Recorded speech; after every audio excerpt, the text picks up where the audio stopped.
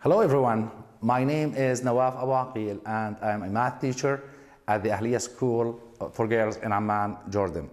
Today I'm going to talk about some particular effect of frequency which is called the stroboscopic effect. In order to understand this effect, this fan has 3 blades. I wrote a word on one of the blades and as you can see, the blades are rotating so fast that nobody can read the word I wrote on one of the blades. Now, at the end of this module, you will be able to read that word. Now, I want you, in order to do so, to discuss with your teacher and with each other some effects of the frequency, the definition of the frequency, the definition of low and high frequency, and to give examples of some periodic phenomena and their frequency. I'll see you in a couple of minutes. Enjoy.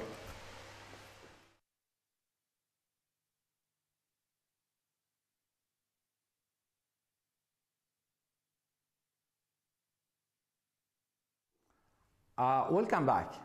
I'm sure that you found some examples of high frequency and low frequency phenomena. One of the examples that you can give is a car wheel which is rotating slowly or very fast. When it's rotating very slowly, it's called a low frequency phenomenon. And when it's turning or rotating very fastly, we call it a high frequency phenomenon. Okay, let's now turn on this light bulb. Electricity in Jordan is about 230 volts and a frequency of about 50 hertz, which means that if this is an AC alternative voltage, the light should be going on and off. Now, if you look at it, I do not see it going on and off. Can you explain that? Now, let's take another example. Look at this LED, light emitting diode. It's a red light emitting diode. I'm going also to turn it on and observe what's going on. Your eye can catch when the light is on and when the light is off. Now, let me just increase the frequency. Just gradually. What's going on? What do you observe? Now, let me increase it again. Let me increase it further. Look what's going on. Look at that. Now, let's increase the frequency further. Here we go. What do you see? The LED is not blinking no more. Can you explain that? When I was at low frequency, my eye could catch the on and the off of the light. Now, it cannot. Can you explain that? Now, in order to help you, let me just explain to you what an AC is. An AC voltage is something like this. The AC voltage is on the vertical axis. Let's call it V, and it's measured in volts. On the horizontal axis, we have the time, and let's say the time in seconds. Now, an AC voltage is a signal, which is a sine signal, like this. It goes up, and then down, and then it goes up again. Now, this is very approximate, I know. We have very particular points on this graph. This point, let's call it 0, and this point, point A. Then we have point B, which is at 0 voltage. And then we have point C, which is another maximum voltage, but on the negative side. And then we have another 0 voltage over here. As you can see, this signal will continue on, okay? So this form will repeat forever, okay, as the light is on. Now, I hope that this will help you to discuss with your teacher and with each other why the light was on and off for the LED, okay, and I could see it, but not for the light bulb. I'll see you in a couple of minutes. Enjoy it.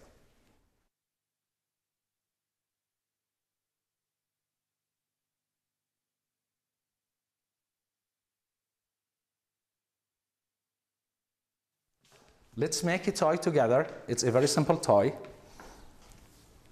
You just take a small cardboard like this one, okay? And then you just fold it in two, like this. Just fold it. And then you draw whatever you want. Let's say I'm gonna draw a cage over here on this side and a bird on the other side. Or a ball, football or whatever it is, and a football player on the other side about to kick a ball. Then use some adhesive tape to tape it, to keep it folded, and then just insert a toothpick or a stick over here in order to be able to rotate the toy. And it comes finally like this. Okay, the cardboard, adhesive tape, the toothpick, the cage, and then the bird on the other side. Now try to rotate this toy, put it like this, and try to rotate it. What do you observe? Try to rotate it like this. Okay.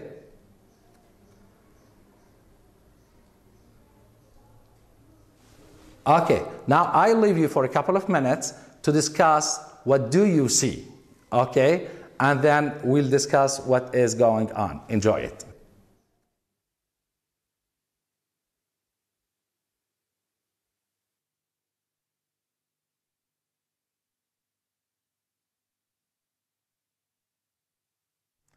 Welcome back. If you tried the cage and the bird, you must have noticed that when I rotate this toy between my fingers like this, I see the bird in the cage. Did you notice that? Good. Let's now try another toy. Here's blank disc. As you can see, you have like frames over here, and you can draw whatever you want, an object, let's say, that is in different consecutive positions. It's like a horse, let's say, or it could be a car or whatever. Now, this disc is like this one. Here's the disc. We'll take the example of a running horse. The horse is in different positions, as you can see, and these are still positions. The horse is not moving, right? Okay, now let's see this toy. So the lower part of the toy is just a rotating disc, okay? And the upper part of the toy, it's like plane mirrors, okay, arranged in this form. Now, if you put it over here,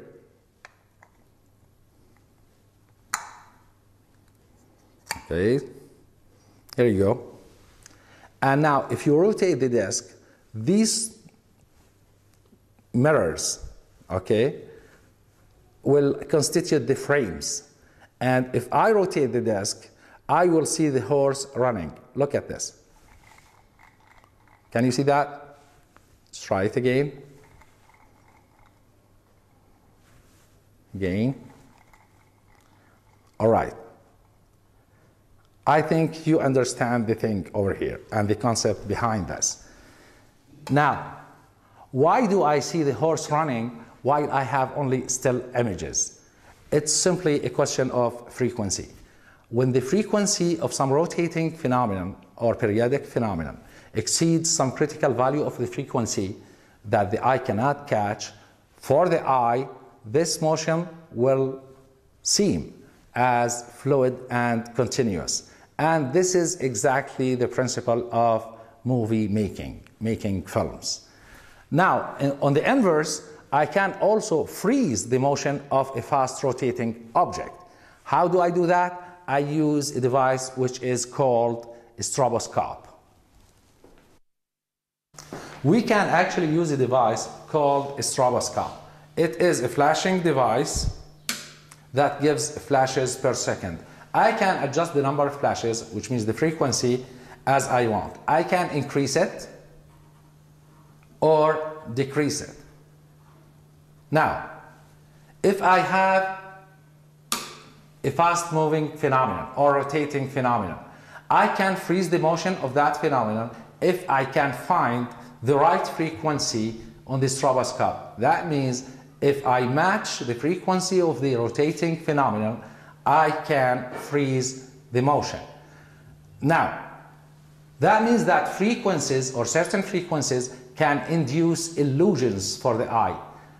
Can that be dangerous in some situations? I want you for the next couple of minutes to think about some phenomenon and to see if the frequency of that phenomenon is dangerous or not, or could it be dangerous or not. Think of some rotating objects, okay? You have so many around you. I'll see you in a couple of minutes.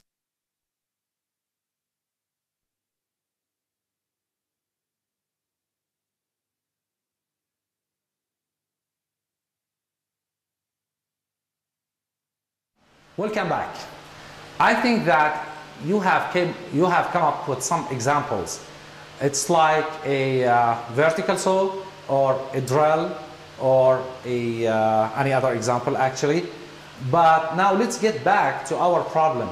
We have here the fan, and I told you that I wrote a word on one of the blades, and we can still not read that word. Now using this stroboscope, we will be able to read that word. Watch with me. The stroboscope is on, and now I'm going to increase the frequency of the stroboscope until I can freeze the blades. Here.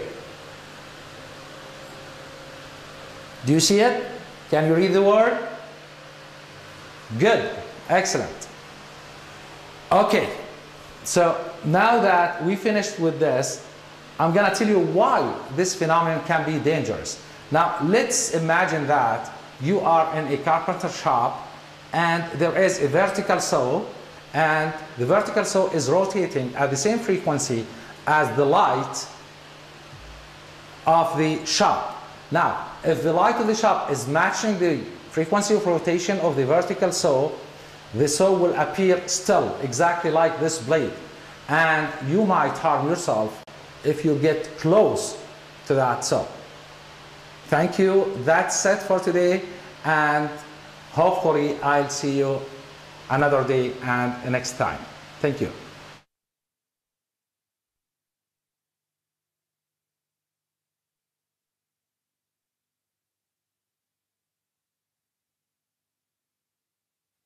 Hello fellows, I hope that you will enjoy this module today. This module is about frequency and the stroboscopic effect.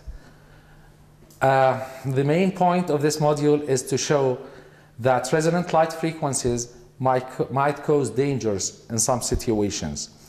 So during the first break, please try with your students to define the terms frequency, low frequency, high frequency, and take some examples of phenomena that is rotating, let's say, or periodic. During the second break, we used a light bulb and a LED, light emitting diode. And we used different frequencies for the LED, so we control the frequency. And for the light bulb, we just used the main frequency, which is about 50 Hertz. Now, you can make use of this graph over here, which is an AC voltage, as you can see, and it's actually in segment 2 also, if you can see it before, and explain to the students that at points A, B, and C, which are the intercepts with the x-axis, which is the time axis, the voltage drops to 0, which means that there is no light. You can also connect the frequency to the period of the signal to explain why at low frequency we can see things blinking, going on and off, and why at high frequency, when the period is very small, we cannot see them, so we see them always on. In segment 3, the students know by now that beyond a certain frequency, the eye cannot catch images. The toy that the students can easily make, and it's explained in details in segment 3, so I'm not going to re-explain it again. I'm talking about the toy with the cage and the bird. When you turn it actually at a high speed of rotation, you can see that the bird is in the cage.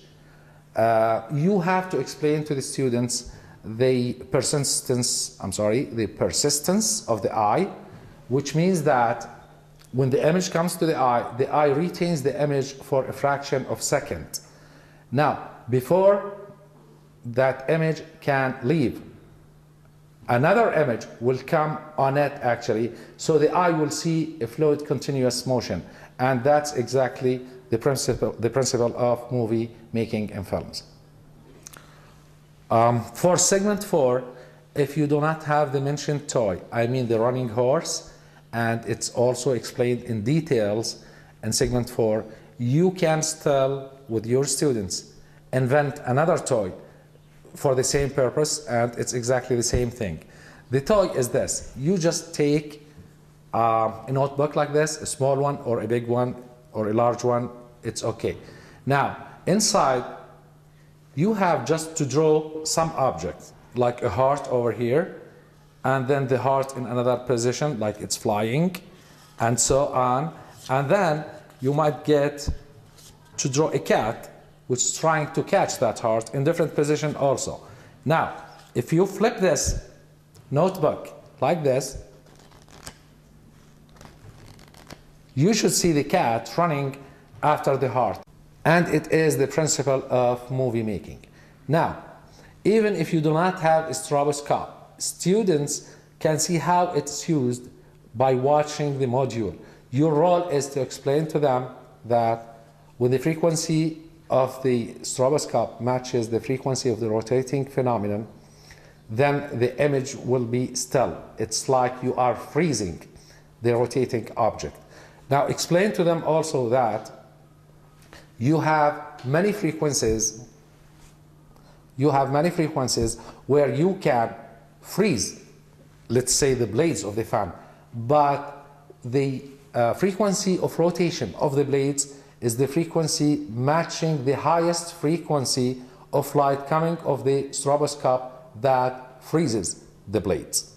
Now, if you do not have a stroboscope, you can still make one with your students. This part is called the extension of the module. This part can be done separately and later on when students have time. Make your own stroboscope. You can make your own stroboscope using a plastic or metallic disc. Make equally spaced 10 or 12 sectors, as you can see on the image. Use a small DC motor to rotate or rotate it manually.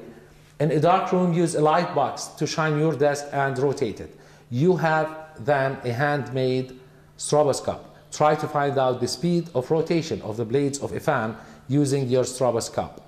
And I'm telling you that you need some basic mathematics to do that. Thank you very much. I hope that you will enjoy this module. Bye-bye.